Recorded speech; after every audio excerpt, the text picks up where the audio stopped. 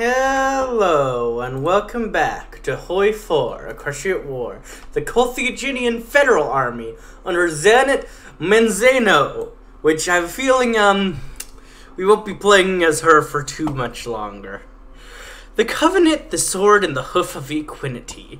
What was happening when Manzona was told there was a briefing for her about happenings in Hippone? She expected to be the everyday chaos and complete lack of order. Not this.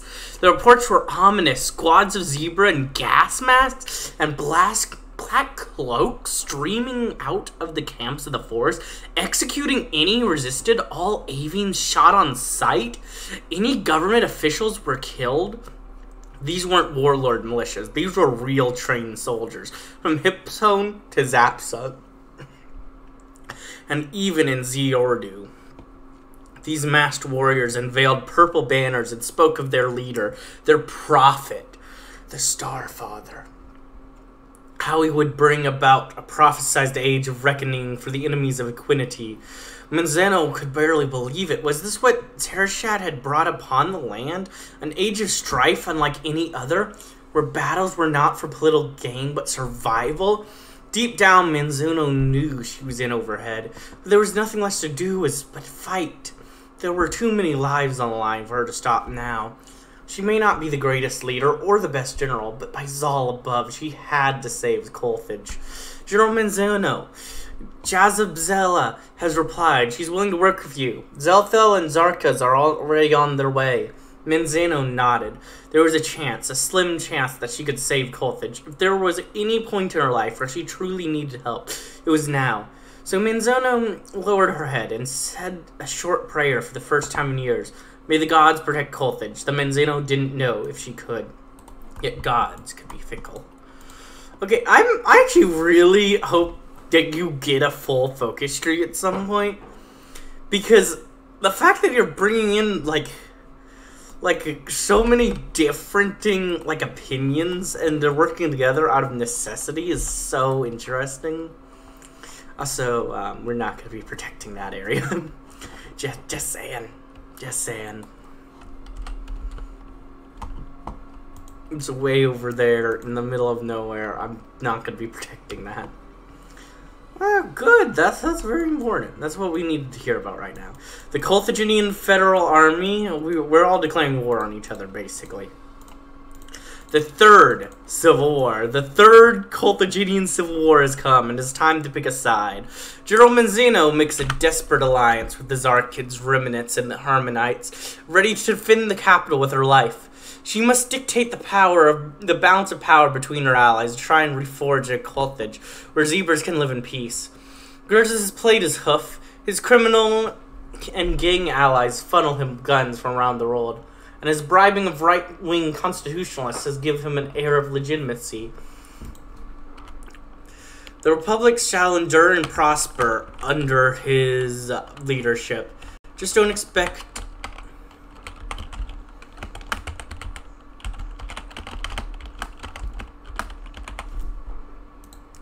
Just expect that Republic to be a democracy. The Starfather has revealed himself to the masses. My brothers and sister, the age of strife is now upon us. The final victory of Equinity over the soul thieves is inevitable. Zalmar's servants will try and stop him, but with the lockstep legions and their grandmasters by his side, the cleansing shall begin.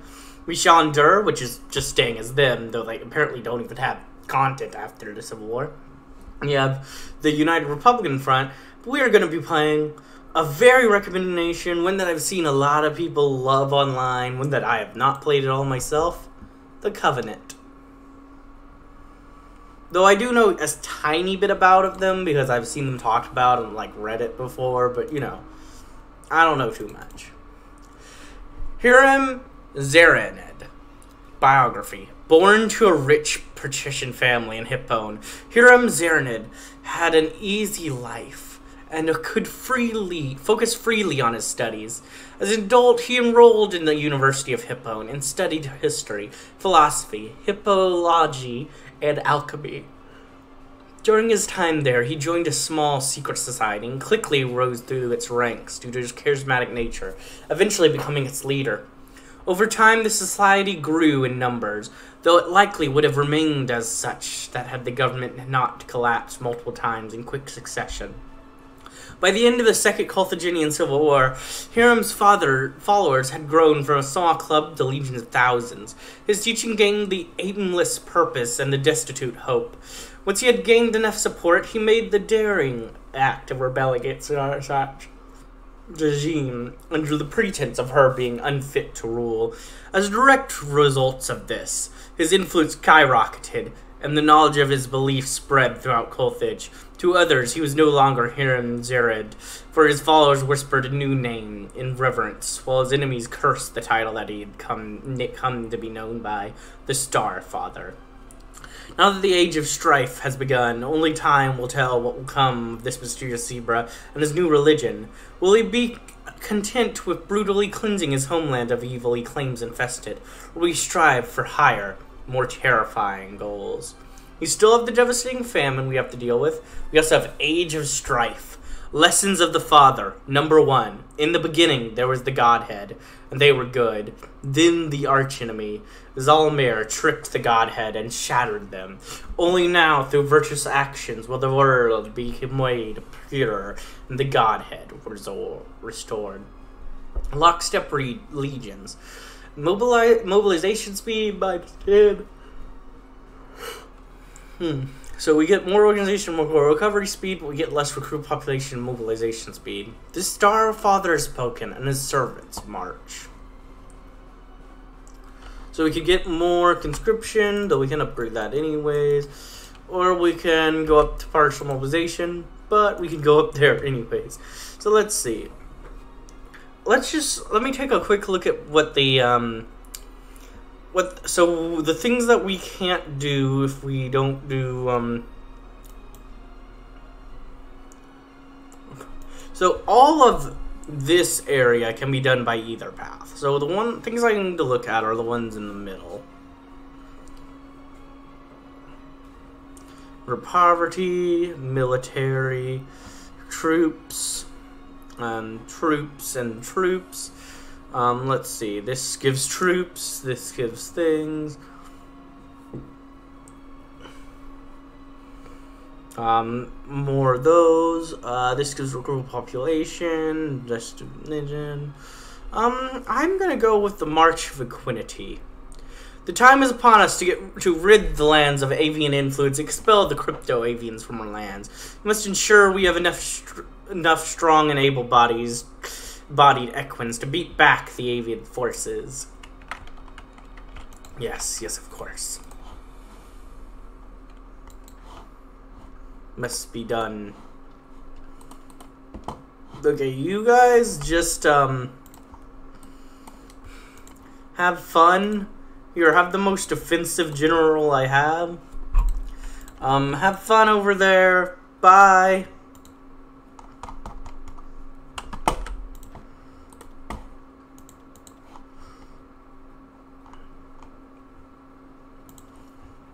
Good luck. Have fun. Okay, now I'm finally playing a nation I'm gonna stay as. This is why I'm excited to find out the lore of this nation, but God, I hate going through so many civil wars. I don't like going through a civil war most of the time when I'm playing Hoi 4. I just really am not a fan of civil wars, and I have to go through so many of them.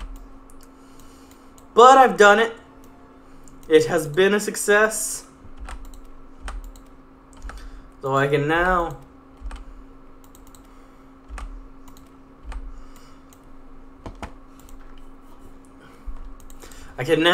actually none of those matter.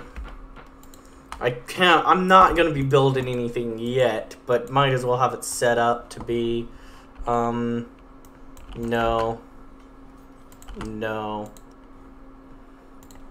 Artillery once you're able. And throw on that. And that can appear there. So far I have 0 ships.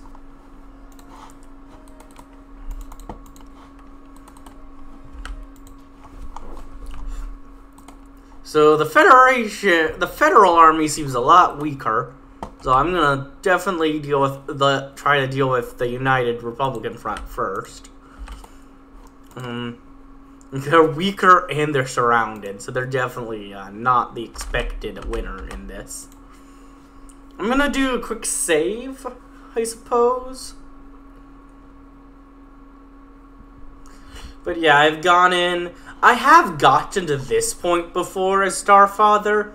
I even played for probably like a month or so, but I decided to stop because I wanted to play it for YouTube at some point in the future.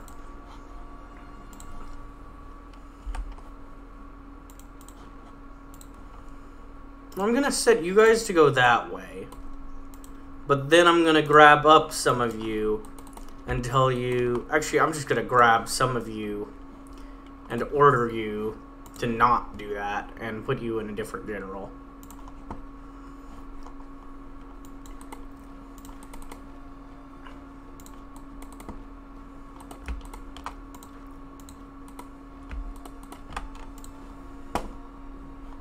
Alright, you guys, good luck down there. We're gonna try to deal with up here as quickly as we can. If there's no one here, I'm completely okay with it. Okay. There are things up here. Oh no. Oh well.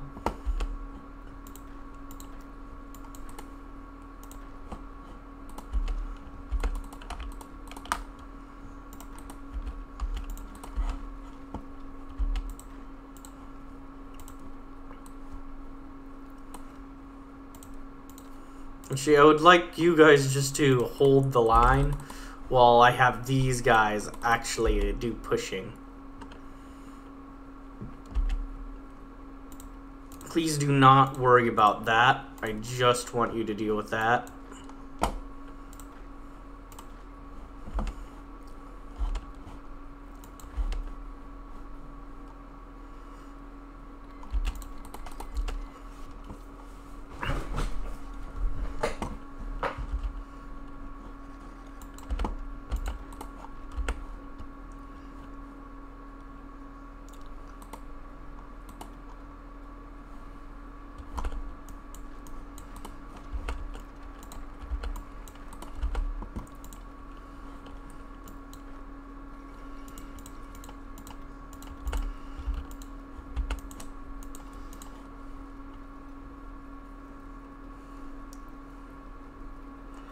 See, where do I want to start with this? Yeah, we need more troops. The courage of equines of silver. It must be made clear that the soldiers that serve in our ranks are the best of their order. Our soldiers must be trained from foalhood to never quake from danger or fear, and uphold the will of the Starfather no matter the task. I struggle to talk while also fighting a war. Very much so. Like, I cannot fight a war while talking. I can just not.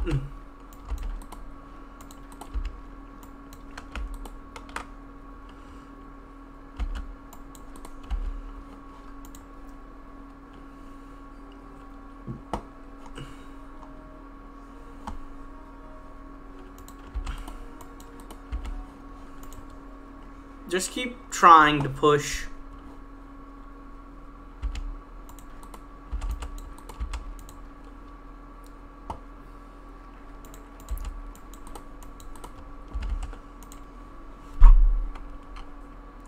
Complete the focus was bond 4 with the divisions. Requires either dominant aspirations or invincible aspirations. Okay, so these are the exact same things. Well, planning or logistics. So the aspiration of poetry has been reported not only as effective as soldiers, but as completely systematic fighters, not caring for style or impact when killing the enemy, and simply going for the quickest method. We must ensure that these warriors are recruited and deployed to the front line as soon as possible. I think we're going to get the invincible aspirations of companionship. The aspiration of companionship has been shown as ruthless fighters, devoid of any compassion or remorse. We must issue for a call for their followers to rally behind the enemy line and assist us from afar.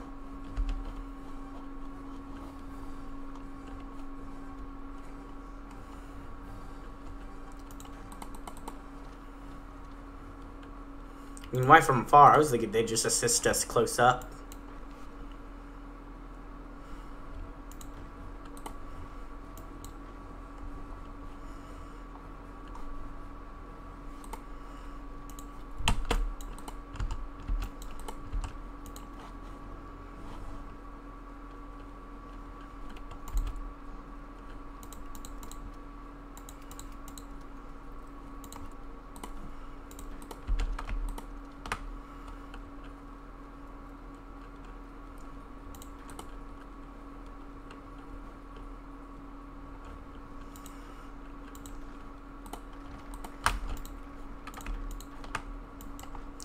Oh, why did you spawn over there? Why would I want you over there?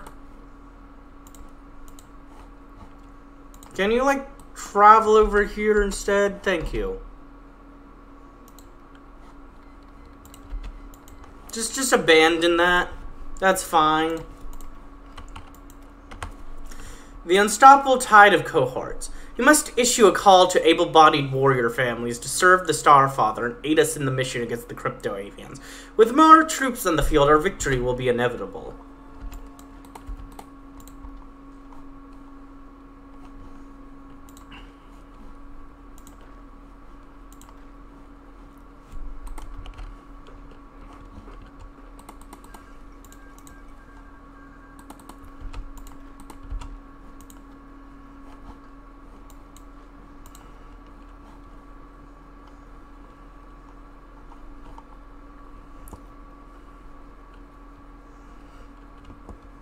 And just take down that troop, then we can surround and defeat that troop.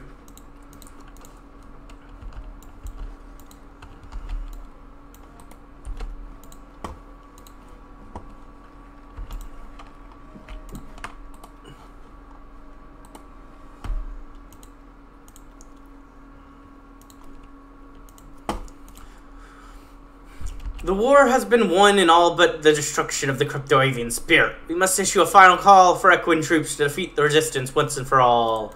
Except it's not, but we're just doing all of this path early as we can. Because, yeah, we just need a whole bunch of troops.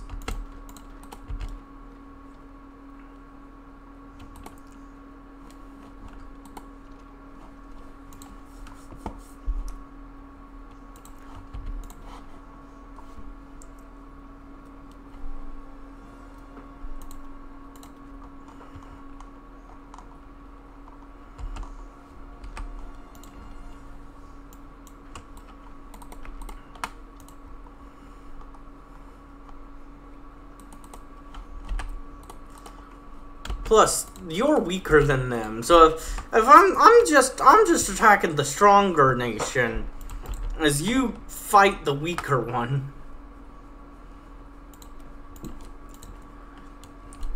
Exalt the equines of bronze and iron. Those who craft, making the best they can of this material world we are trapped in, are worthy of respect within ascendancy. While they do not contribute directly to the destruction of Zalmair, they're refutable of soul theft, and the goods they create for the cause are more than worthy of recognition.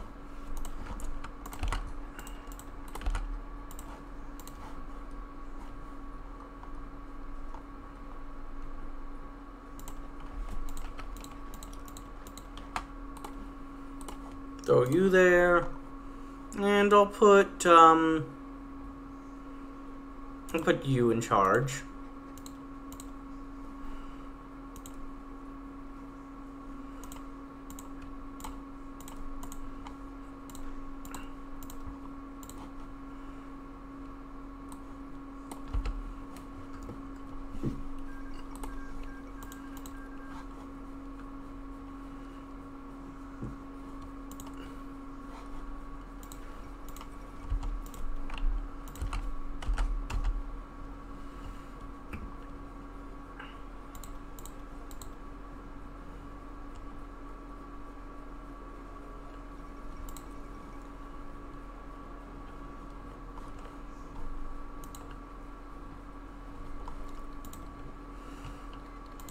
And just begin to push at normal balanced. It looks like it's going pretty well.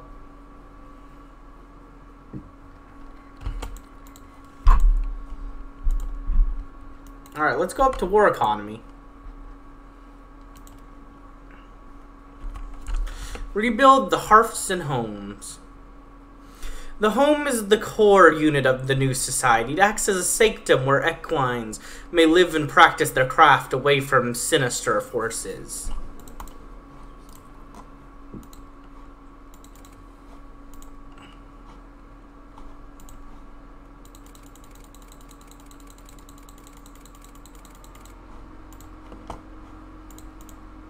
Yeah.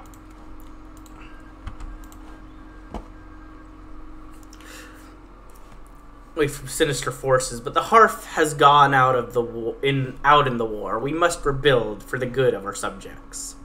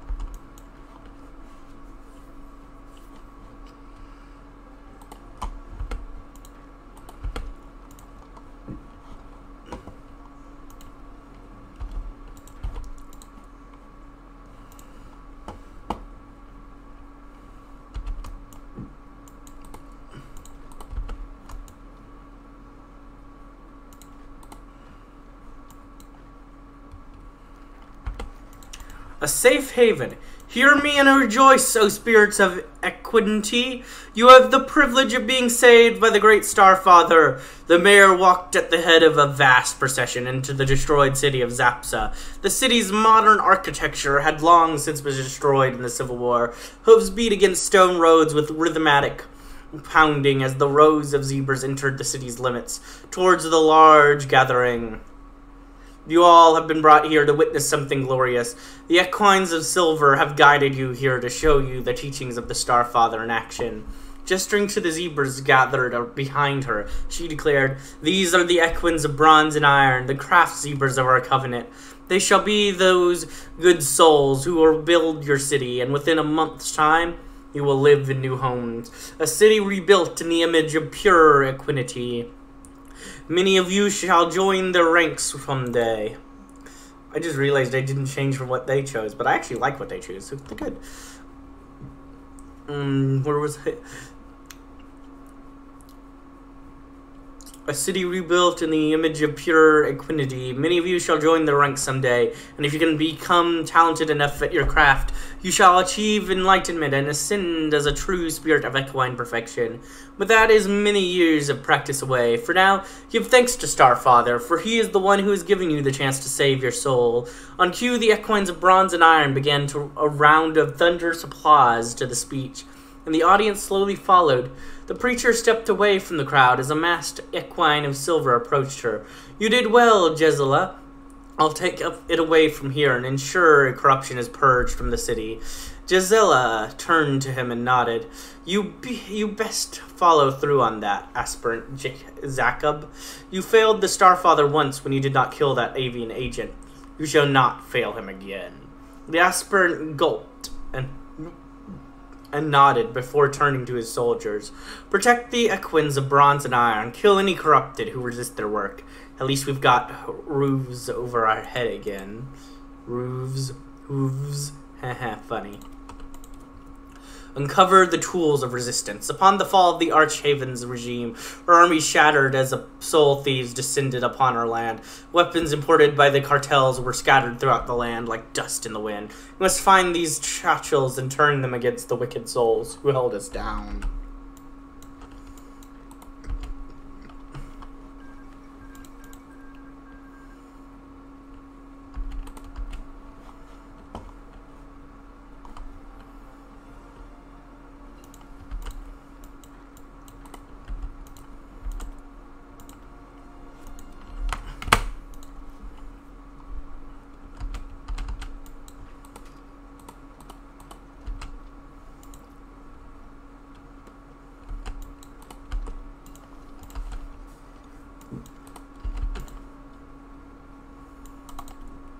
All of you, push that way. Push as hard as you can. You must push with all your might, with all your strength. Push onward. Pushed into Colt Rubus now. This troop will hold them off from supporting. Good. Good. Go, my troops. Push south as quickly as possible. Quick, before it's too late. Follow my lead. Follow my orders. Yes. Yes. It's all coming together.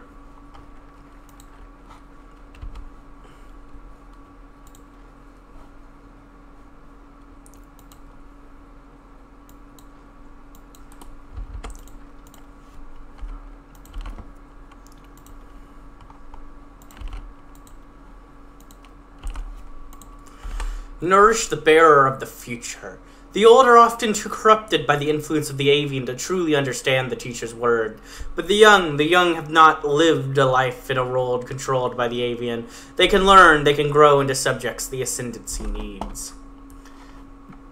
But I think that's going to go ahead and be the end of this episode. I hope you enjoyed, and if you did, like, comment, subscribe, and hit the bell button. And as always, peace.